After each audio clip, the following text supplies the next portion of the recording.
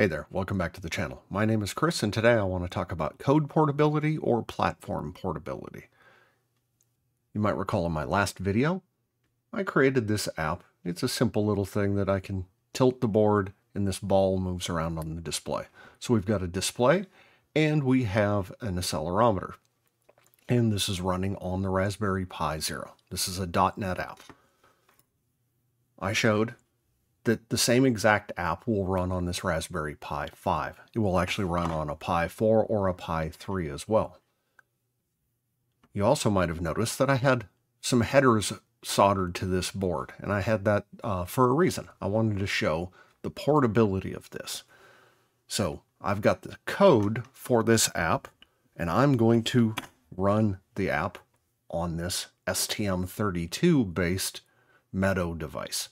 So basically we're going to come from the Raspberry Pi processor to a microcontroller with the same code. So let's go take a look at the code. I had to make some modifications in order to make it do this, but it's still the same code will run on both. You might recall that I had abstracted both the drawing and the receiving of the accelerometer data into this app engine. And this is the Raspberry Pi application here. So all I had to do in the initialize function was create the I2C bus from the device and then pass that bus into the app engine. For the F7, really it's no different. I'm going to get the I2C bus from that hardware. So this device here is, you can see, an F7 Feather V2 because the app is defined that way. Whereas with the Raspberry Pi version, you can see the device is a Raspberry Pi, so the device here. So the magic of the Meadow Stack is it passes you the correct device. So when you call create I2C bus, it gets the proper bus from the proper pins on the hardware. So this gets it from, I don't remember, something like pins 3 and 5 on the Raspberry Pi. And over here, I think it's D07 and D08. Completely different pins, but they do the same thing. We pass that in, and then it uses that to create the sensors for both this display and the accelerometer. What I'm going to do is I'm going to unplug this, plug the Meadow in on top here, deploy the same application, and we'll get the same behavior.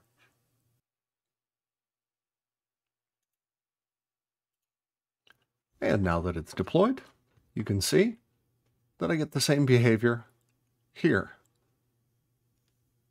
And the Raspberry Pi is no longer plugged in. So I've got an STM32 microcontroller running the exact same code that was running on this Raspberry Pi Zero, with the same peripherals and getting the same behavior. That is the power of Meadow. There's even more though.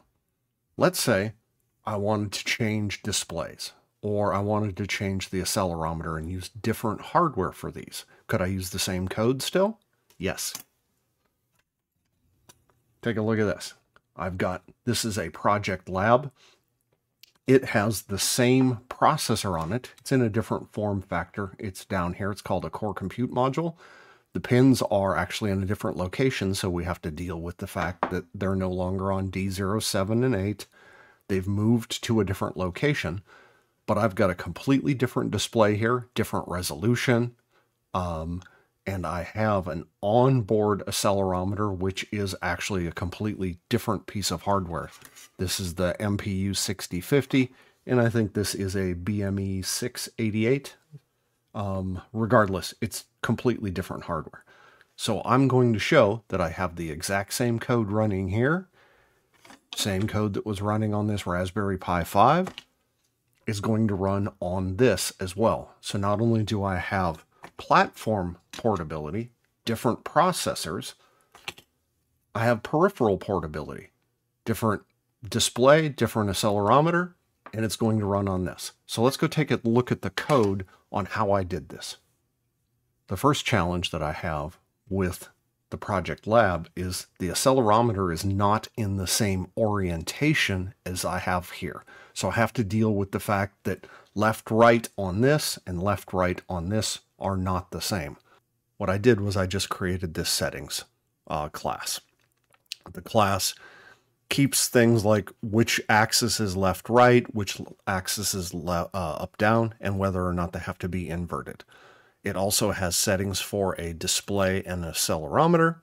So if I come back over to the engine, if you take a look at the previous video, and I'll put a link up above, this is a little bit more complex. What I'm doing is I'm taking in settings now. Before, it was just hard-coded to use this MPU 6050 and the STM32. Now we'll pass in settings, and if the settings that get passed in, you can see these are nullable. If they're not null, it will use the override. Otherwise, it will continue to use the existing ones. It also is a little bit more complex here in the gyro update, because now I have to deal with which axis is left, right, which axis is up, down, and whether or not it has to be inverted. Otherwise, it's the exact same idea. It reads the accelerometer, determines whether or not we need to move up or down, and then calls over to the display service to move it. The display service, this is the thing that draws the ball and moves it around. This has not changed at all from the original code. You can see here that for the Project Lab, which is running the core compute, I call Project Lab create. This gives us all of the hardware settings for this piece of hardware. So it gives us access to the display and the accelerometer, and we pass those in along with these axes and inversion of one of them. So let's take this, again, running on the feather. I'll unhook it. I'll just hook this up, deploy the code to this, and we'll run the exact same thing.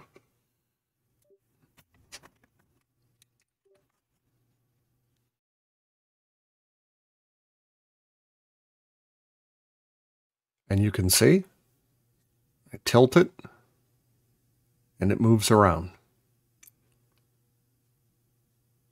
So, different display with different dimensions, different accelerometer and a different orientation, different processor than, say, the Raspberry Pi.